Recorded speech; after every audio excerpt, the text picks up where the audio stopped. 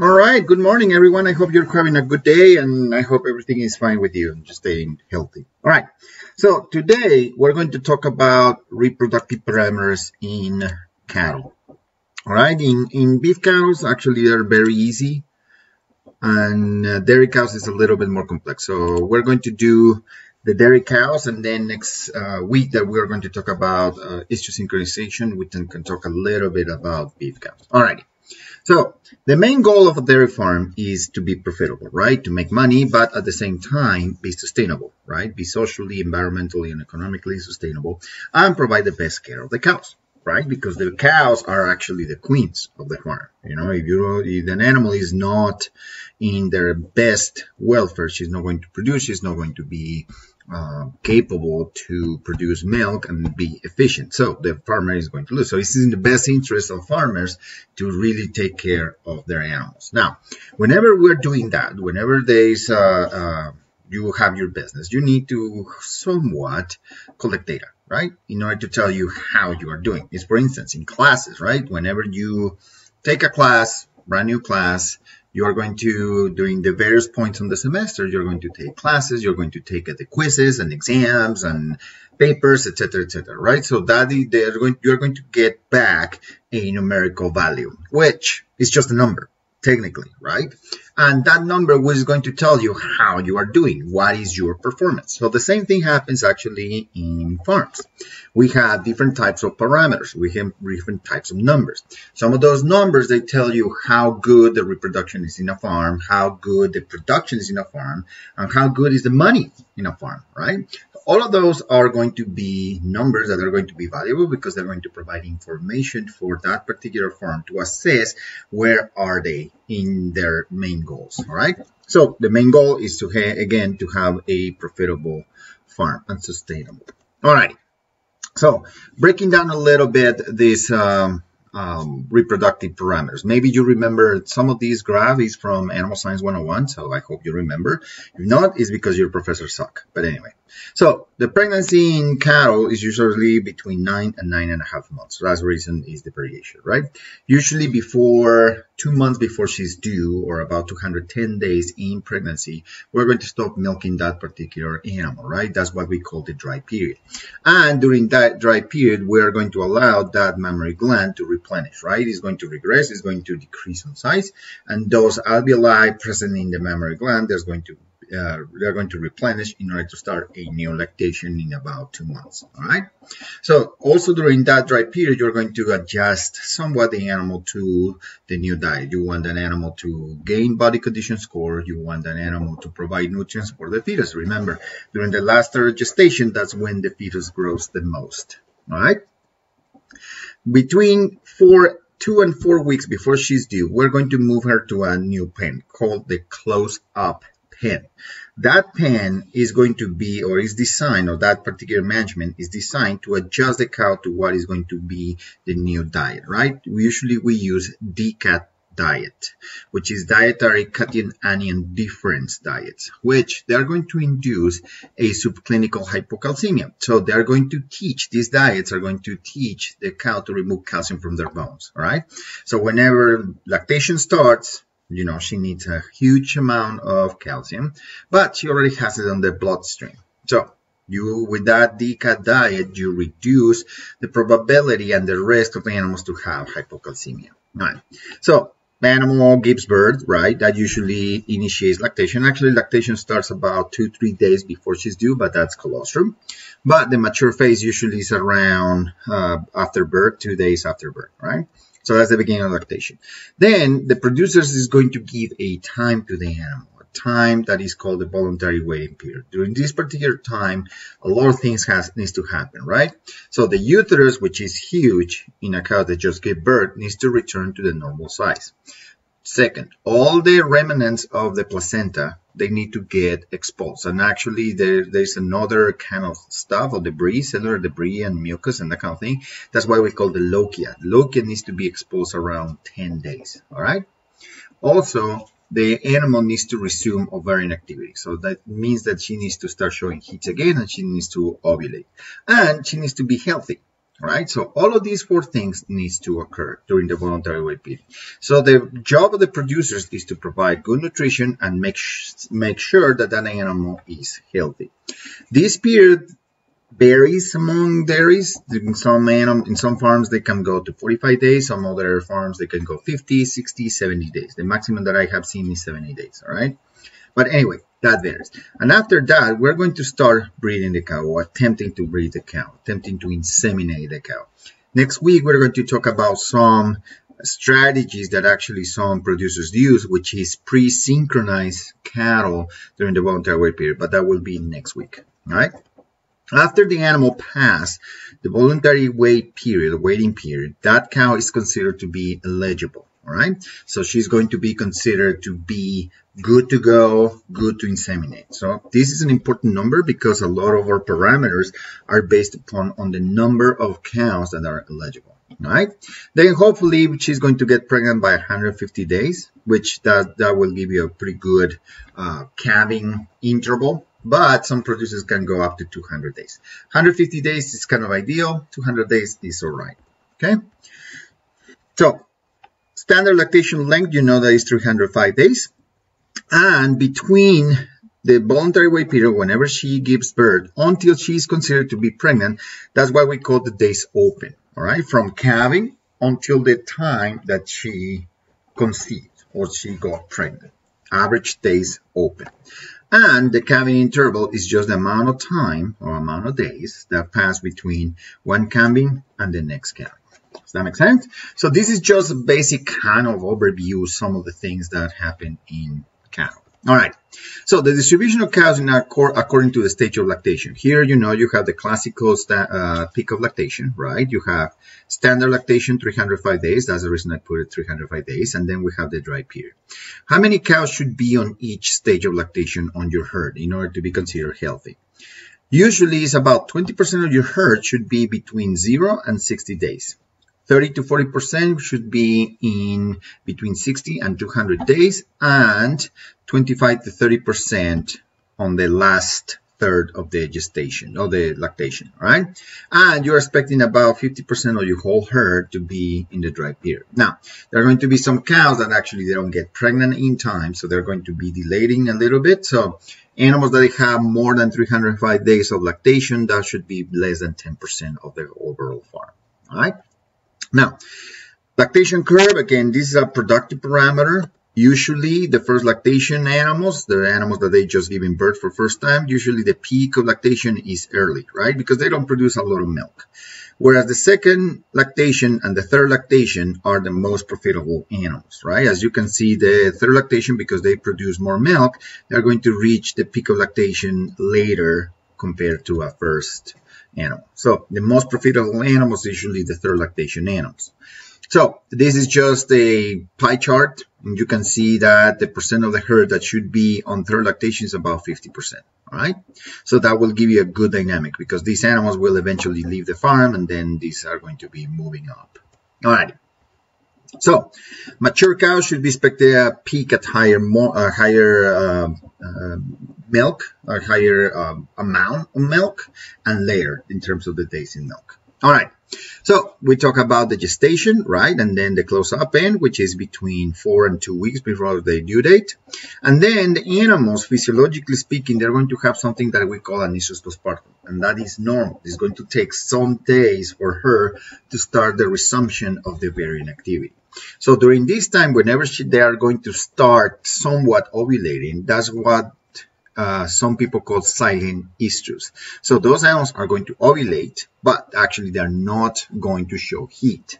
So usually you're expecting an animal to have the first corpus luteum around day 20, about day 30, but you're not going to see the heat, all right?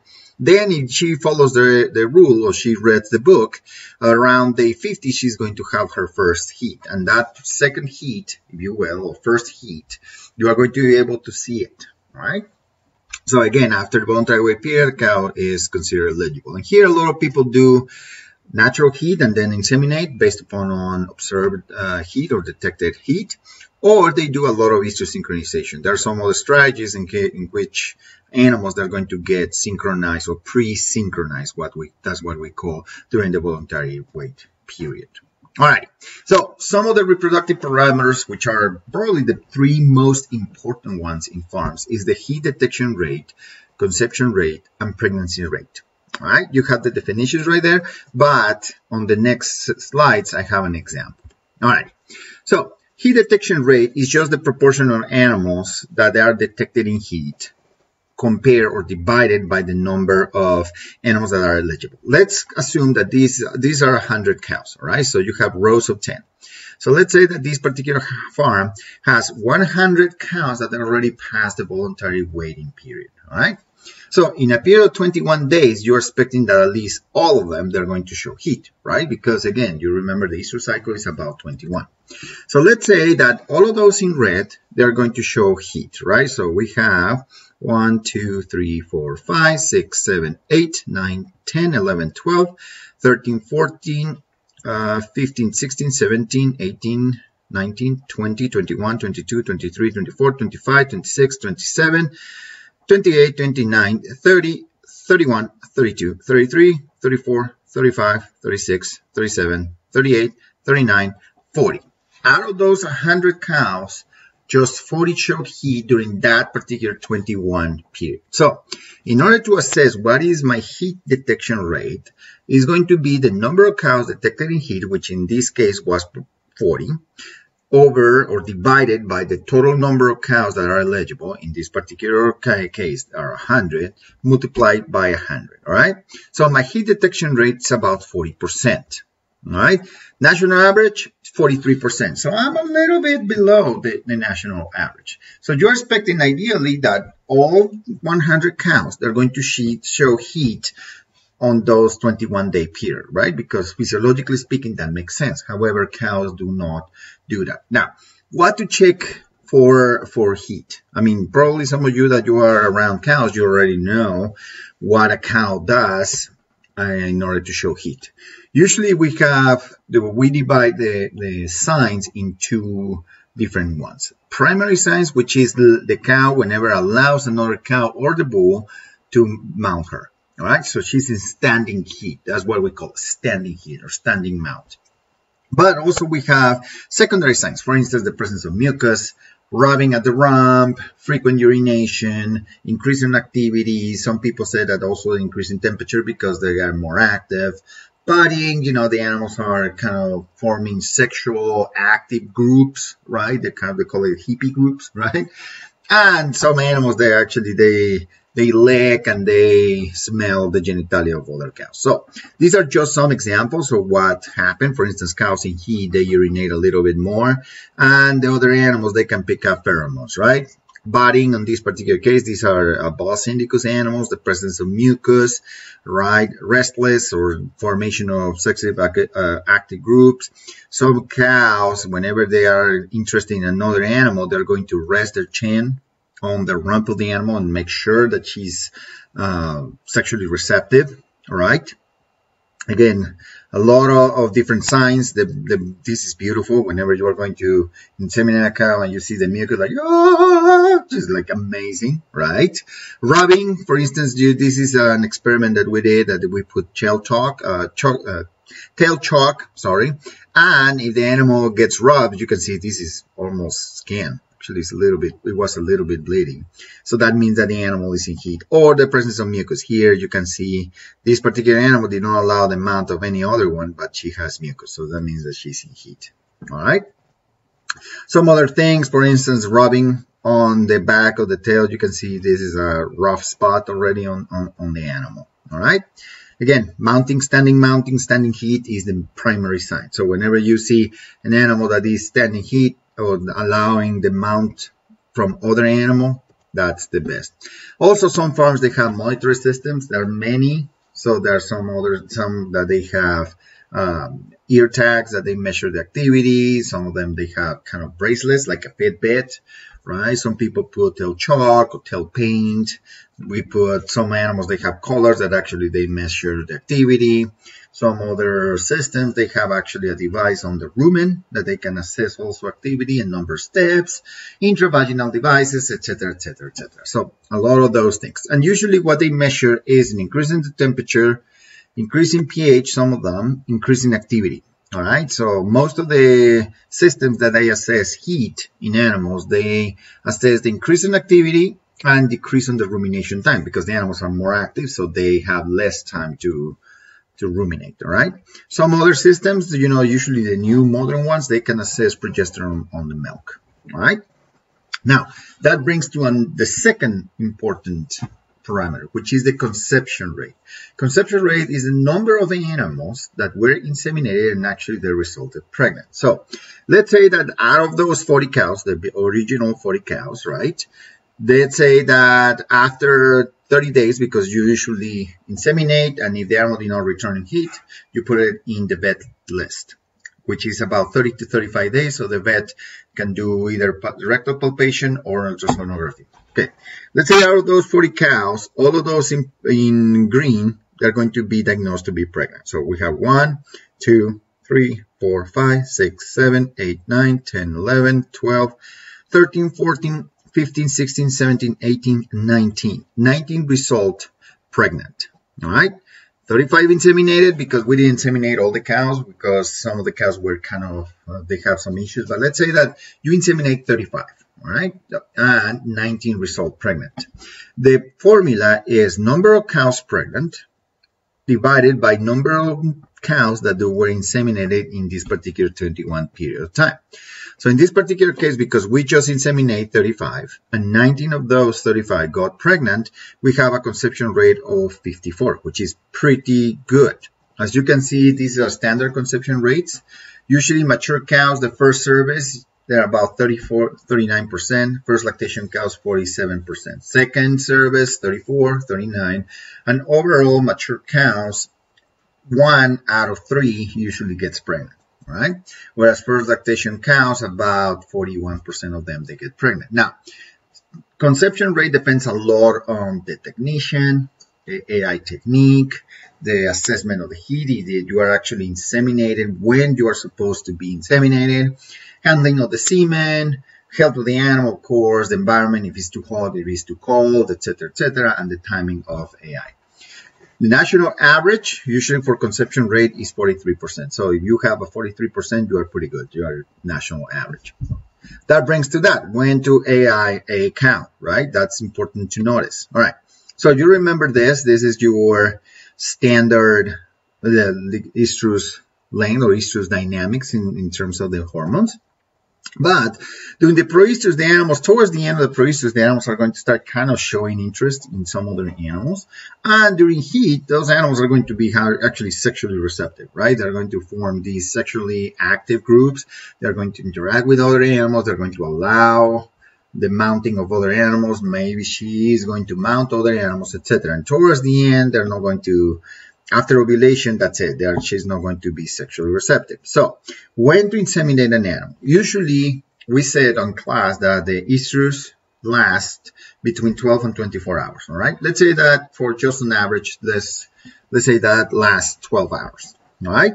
Usually, ovulation is going to occur 12 hours after the end of heat. All right, or 24 hours at the beginning of heat. So either or, usually you're expecting at the end of the heat, 12 hours, or at the beginning of the heat, 24 hours, 28 hours, all right? So ovulation is going to be in this particular window. So what we do, then after ovulation occurs, the egg is going to be kind of fertile for about 10 hours. That's pretty much it, 10, 12 hours, and then they start senescing, and then we have a lot of issues with that particular egg. All right. So usually you want, let's say that the animal is in heat right here.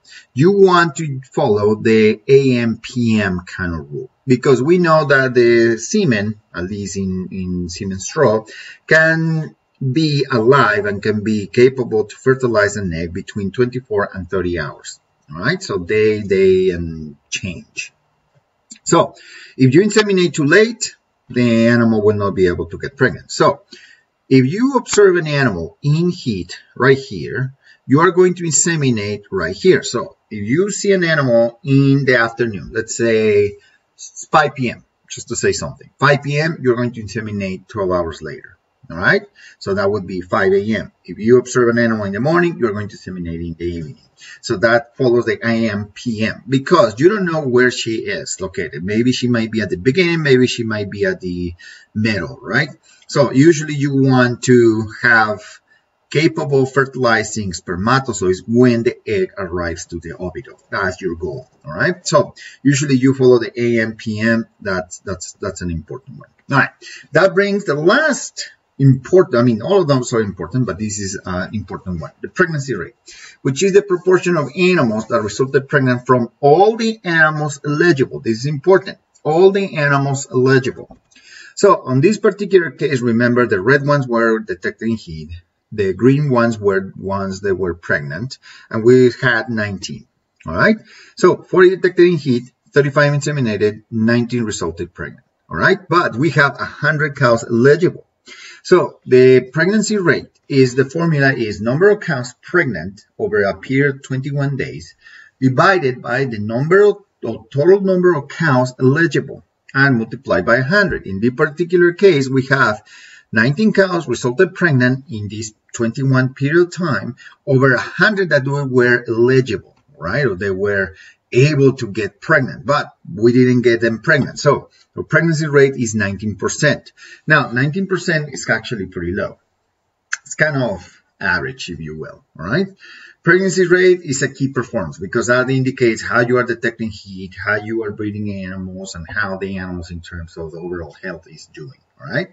So this percentage is dependent on inseminations, it's depending on many different things, all right? So we have, again, a cow, pregnancy 9.5 months. We already discussed this particular thing, right? So this is just to give you an example of days in milk at first heat.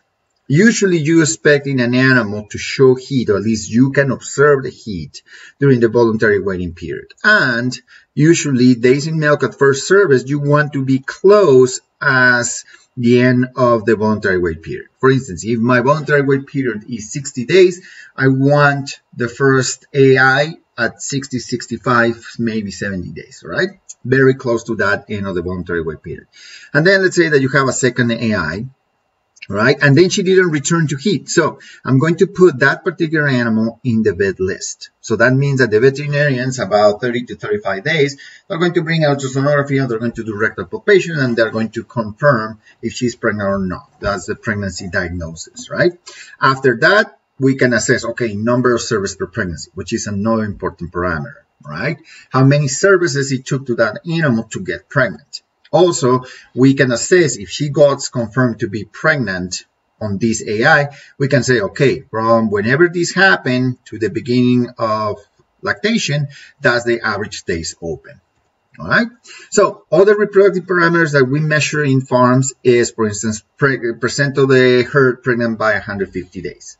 Your goal is to have 75% of your animals, eligible animals, to be pregnant by 150 days. All right. Percentage of heifers bred and percent pregnant by 15 to 17 months of age, which is important. Usually in heifers, we start seminating about 12 to 14 months. You are expecting about 81% of your heifers already be pregnant by 15 to 17 months.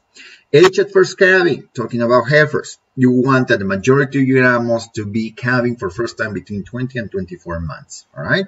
And you're expecting a really low proportion of animals that are actually giving birth earlier in their life. Percentage of abortion in heifers and cows, I mean, sometimes that happens, but you expect 0% ideal, but sometimes animals are aborted, right? Average days in first service, here depends, you know, because depends on many different things, depends on your voluntary wait periods, etc., but the average, again, is variable. So if you are having, again, as I mentioned, 50 days voluntary wait period, you want to inseminate the first 50 to 60. Number of services per pregnancy, again, highly variable. Usually the national average is 2.5, all right? Service or heat intervals, usually how long from one heat in service and to the next heat. You're expecting about 21 days plus minus some days, but sometimes cows, they not show heat, or you fail to detect the heat on the animals. All right. Average days open, the national average is about 165 days, which is average. All right. So production parameters, we move on to production parameters. I'm not going to talk too much about that because that's the scope of some other classes, but you can measure annual milk production, rolling herd average milk production, etc. All right. So productive parameters, rolling herd average, which is the production of milk, standardized by 305 days. You can measure amount of fat, amount of protein, right? And this is the world record. Cells Sproul Aftershock, she produces about 78,000, and the average for a cow right now is 20 to 25,000. So she's a really, really outstanding cow. All right. With that, I finished this particular mini presentation. You're going to have an assignment. Please check on your lab and then download the assignment and try to do it. All right. Thank you very much. I appreciate your time and your attention to this presentation, and please let me know if you have any questions. Have a great day.